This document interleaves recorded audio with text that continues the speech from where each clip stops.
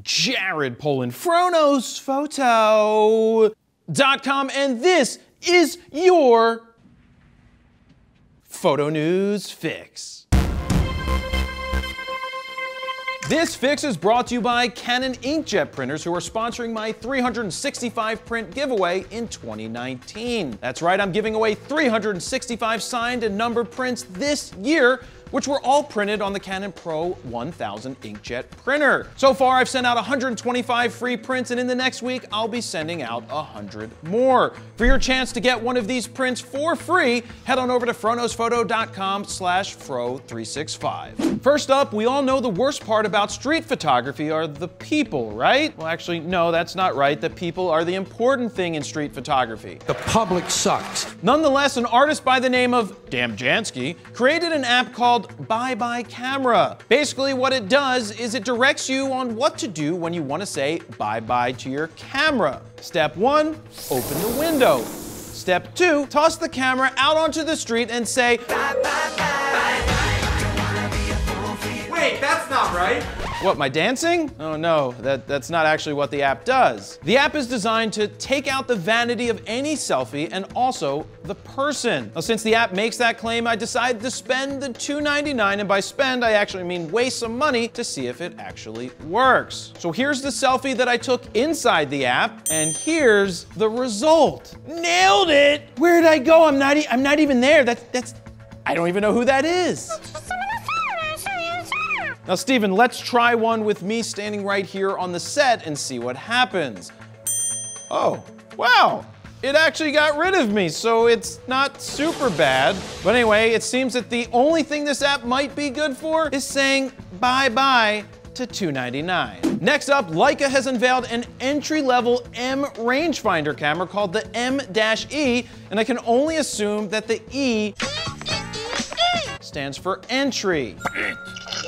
Leica says the moment in which you decide to purchase a Leica M changes your view of the world. Yeah, it makes you a douchebag. And making the choice has never been easier. It doesn't actually make you a douchebag, but some people that shoot Leicas are definitely douchebags. Become the proud owner of the new Leica M-E, benefit from its exceptionally favorable retail price, and use this opportunity to join the family of M photographers. Now, usually when you think of entry-level camera, you think of affordable, right? The price is wrong, bitch. Well, Leica must feel that lubing the price to $4,000 will help you ease your way into the Leica rangefinder ecosystem. Hey, Steven, I guess it's kind of like you start with the small one before you graduate to the big one. You'd know.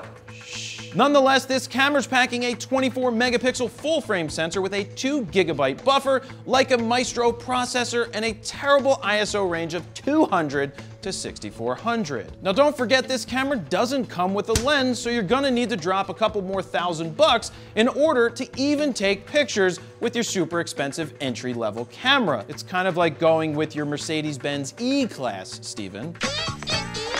But hey, if your goal is to look cool, get this camera and wear it as an accessory without a lens, because in your Instagram photos, you're gonna be amazing. So who's this camera for? Obviously, it's for pre-med students as well as bros studying to become lawyers, of course. Captain, my captain. Duh. Thanks, Leica, for allowing us all to ease You're not putting those in my into your ecosystem. And finally, last week we had news about Nikon confirming a full-frame D5-like mirrorless camera is in the works, and Canon must have felt left out. Kind of like me some nights when I'm sitting at home, wondering, why am I all alone?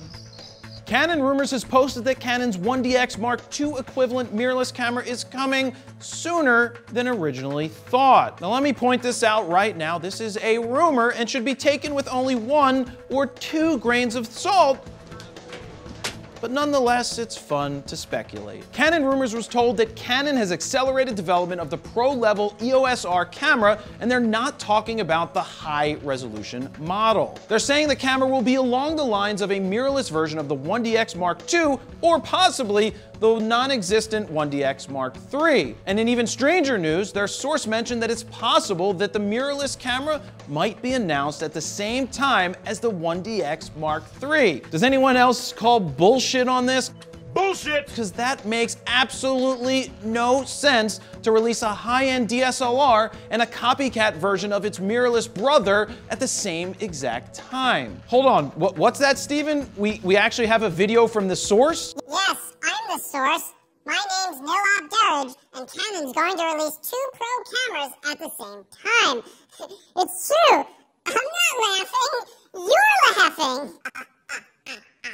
Well, he seems like a trustworthy guy for sure. I mean, I'd invite him over for dinner. Now, I'm just gonna say this. If Canon actually does release those 2 cameras at once, I will cut a hair off of my head. And there you have it. That's your photo news fix this time around. To check out the last fix, go ahead and click on the screen right here. Don't forget to like, share, comment, and subscribe.